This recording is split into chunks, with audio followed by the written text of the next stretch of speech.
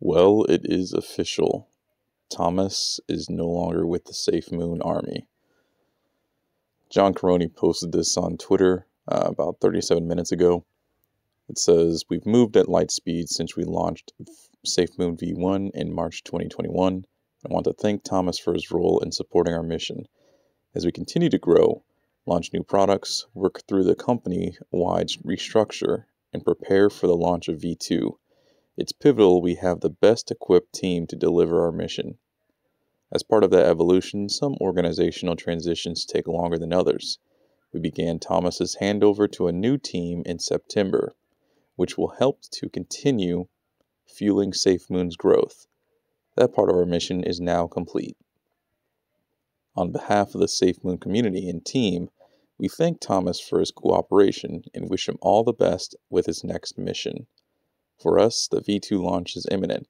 Stand by while we go through our final checks and get ready for countdown."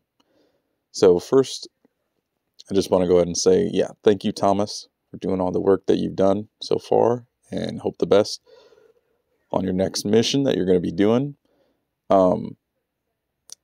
Made a video about this yesterday about Thomas leaving. It wasn't FUD, and we had really good reason to think that he was going to leave, which, as I mentioned in that video, it's not a bad thing that he's leaving. It actually might be a good thing because his job is done, which means the blockchain or exchange might be done. So when V2 comes out, then who knows how much longer it's going to be until the blockchain or exchange comes out. It might be very soon afterwards. So this is a very good thing. This is a very good sign. He's also given all information over to the next team. This is only a good thing, in my opinion. This was not handled like a Jack and Hank situation. This is not a negative thing. There's no negative connotation at all throughout this whole paragraph here that John had put up.